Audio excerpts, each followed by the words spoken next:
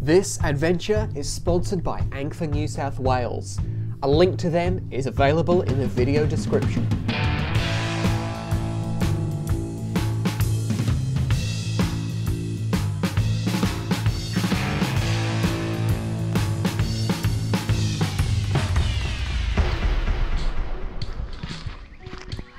It's incredibly cold, but hopefully there are some animals that are awake that we'll be able to find. I can't explain quite how cold it is, but it got down to about, I don't know, 10 last night, and it's not much warmer this morning. I wonder if anything is going to be moving about. It's about 6:30 in the morning.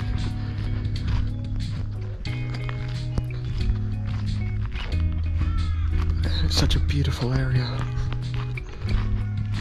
I'm just having my hand out of my jacket.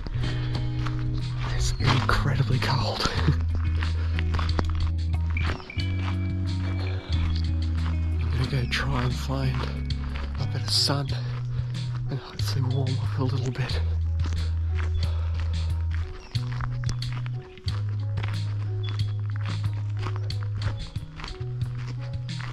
Let's see what the river's looking like. You might notice some of the trees around me are all charred from a fire, because there was quite a big fire that came through here several months ago, maybe a year ago, and you can see how quickly the forest has grown back. It'll no doubt have grown back with slightly different species and a different layout. Some of these bigger trees,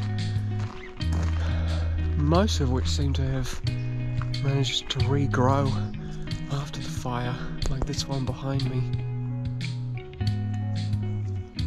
Not all of them, but a lot of them seem to have bounced back. Oh, and there's some really cool caterpillars. Let's get a look at those.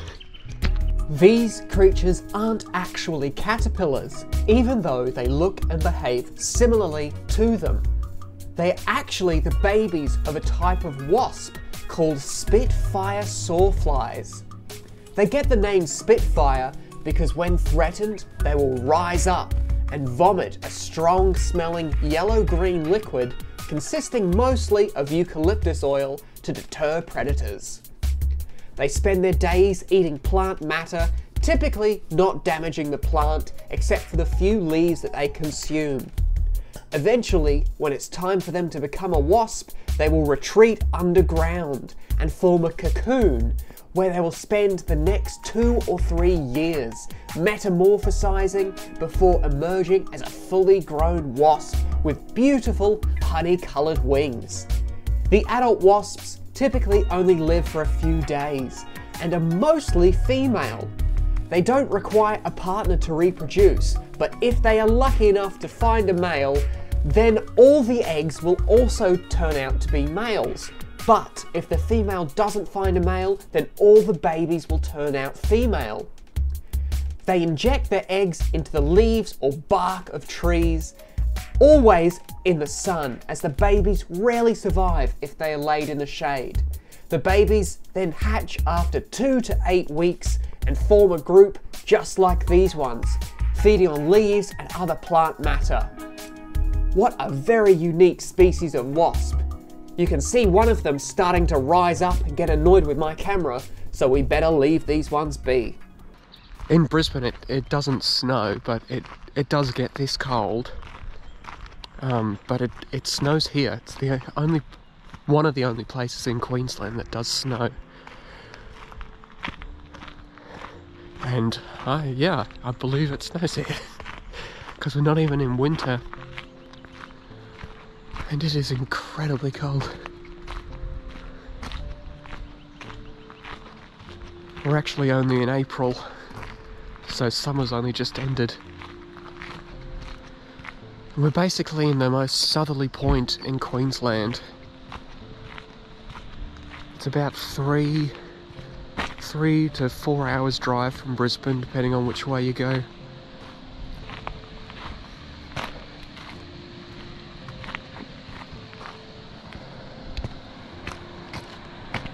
And I think I've finally found a bit of sunlight. So I'm going to sit here and warm up for a bit. And hopefully something cool will also want to warm up and we can get a look at them. Isn't this a spectacular area?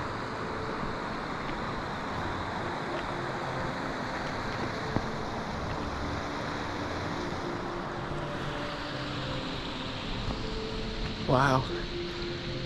I really like it here. This would have to be one of my favourite areas that I've been to.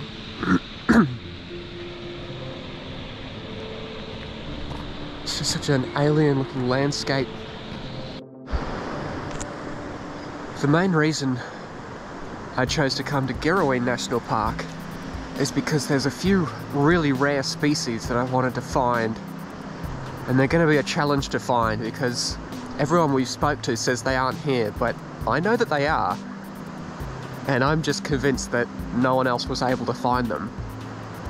But I'm going to try my best to find them, and if they are here, I guarantee I will find them. One of those species is called the river blackfish. And the river blackfish have a very limited range, and they're incredibly hard to find. There's only a few national parks really along the border of Queensland, New South Wales, and then there's a few places in New South Wales as well where we can find this variety of them. And I really, really want to track one down. But not just the blackfish, there's also some other species that live here. Like there's a really rare type of crayfish, and I was hoping that getting up this early they'd be wandering around, but it might be too cold for them to be that active at the moment. But they're bright orange, and as far as I know, no one's ever filmed them before. There's definitely pictures of them, but I haven't seen any footage of them. So, really hoping we can find the blackfish and those crayfish. And also there's another species called Galaxis, and I'd love to find some of them as well. It's so nice sitting here in the sun.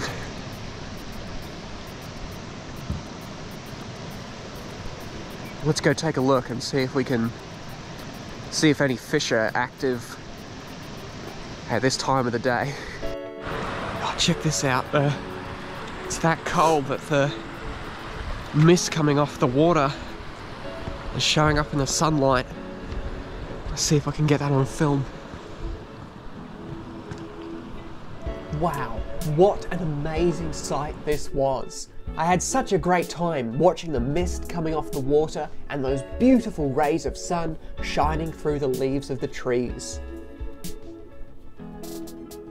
I've never seen this before, mainly because I've never been up so early when it's been this cold. But what a magical sight.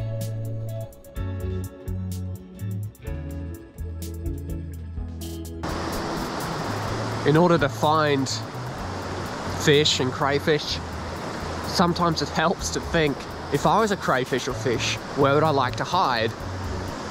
And I'm fairly sure this area behind me is where I'd like to hide if I was a fish or crayfish. So let's see if there's any fish or crayfish that think like me. And to me, this is the perfect spot for a blackfish to hang out at. But it was unusual that I didn't manage to see any. However, I have a feeling that if I come back here in the future, I may be able to track some down.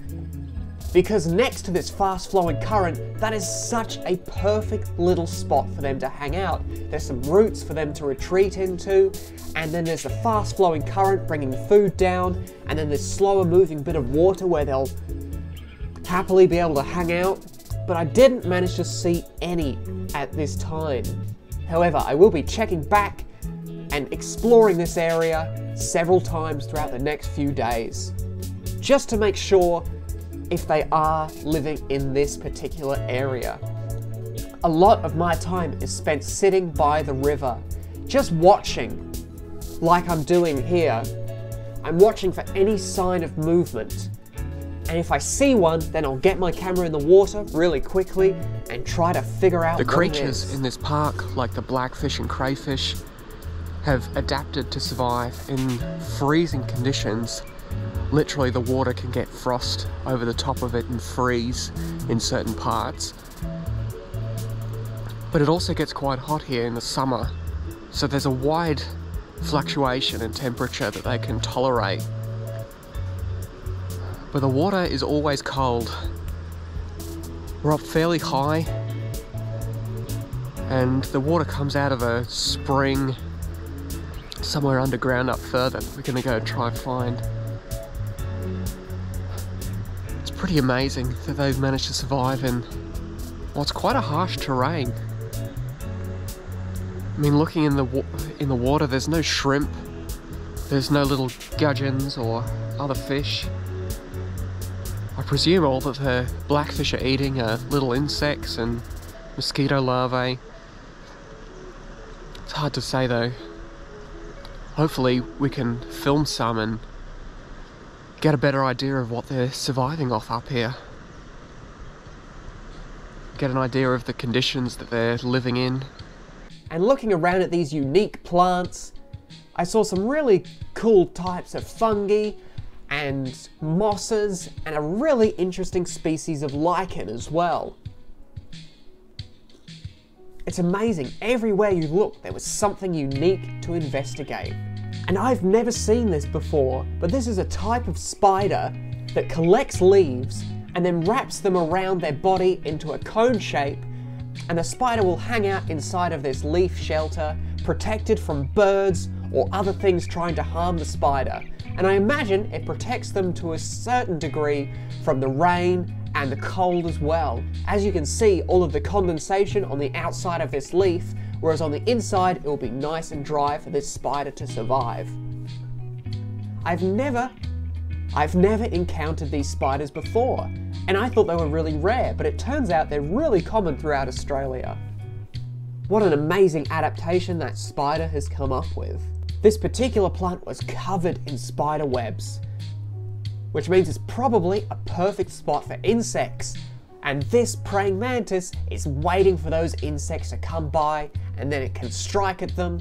And look how well camouflaged they are. They blend in perfectly with this plant and the surrounding area.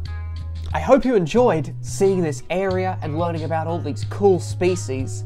I'll see you on our next episode when we continue searching for the river blackfish and those super rare spiny crayfish. Until then, keep it murky.